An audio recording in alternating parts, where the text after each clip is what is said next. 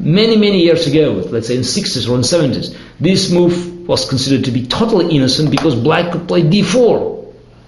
But now we know that after ed4, knight d4, white could play even either b4 or even such a strange moves like bishop e2 or knight e5.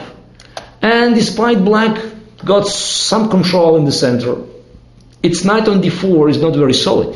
And see, black still is struggling how to resolve the problem of their bishop on c8, because after b6, the c6 square is going to be weak. So both bishop e2 here in this position and knight e5 and even b4 are giving white an edge. So that's why eventually it was black that decided not to go, not to push d4 and to look for other options. One of them is just to take on c4. But here, after bishop takes c4, queen d1, a part of normal rook takes d1, followed by castle and e4, which was played several times, and one of the nice games was won by Kramnik against Yusupov in rapid chess in Moscow in 1995, I think. There is also king takes d1.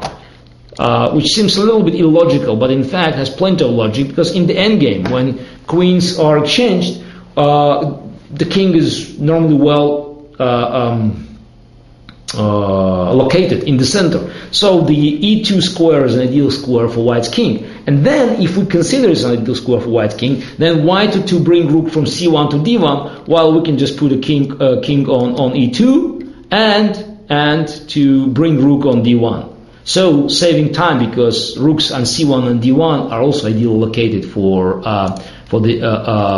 this configuration. So black normally refrains from this endgame. Also, Kramnik himself made a draw against Boris Gelfand, playing rook d8 check, king e2, and bishop d7.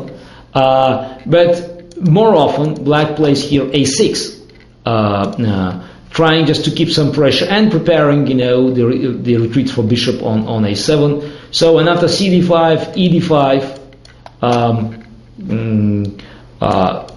white cannot take on d5 because knight takes d5, rook c5, knight takes f4, and now you cannot take on e4 because of queen a7 check. But if you take on d8, then probably knight g2 is good enough to equalize. Bishop g2, rook takes d8. Also black could take on d5 with a queen, probably take with a queen, knight takes d5, rook c5, take on e4, and then probably play even bishop g4, having also sufficient compensation. Even probably starting with rook e8 check here, and then playing bishop d4, because knight e5, f6 is just white is losing the piece. So after a6, the best line for white will be to play b4 here. And now normally black goes on d6, although bishop a7 and bishop e7 are not refuted. The idea is that white, after both of these moves, play c5, keeping black pawn on d5 intact, but gaining an advantage on the queen side, and preparing the comfortable development. So black's advance in the center is proved to be too slow. So bishop d6 is it's the main line, and now white suddenly goes bishop g5. So, and after a5, b5, knight e5, bishop e5, c5, another complicated position just occurred. And white gave up, its position in the center, but as you could see, had a big advantage on the queen side, because pawns are advanced, and then black bishop is still on c8. So we can look at number of games, namely again Kramnik and Ant, and a few others, and so far there is no final verdict in this position. The game is complicated, and for instance, after a4,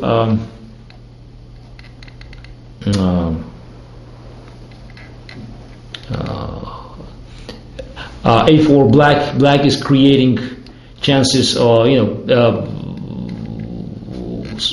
related to the queen a5. White must play f4, bishop c3, rook takes c3, then h6, bishop takes f6, queen takes f6, queen d4. That's the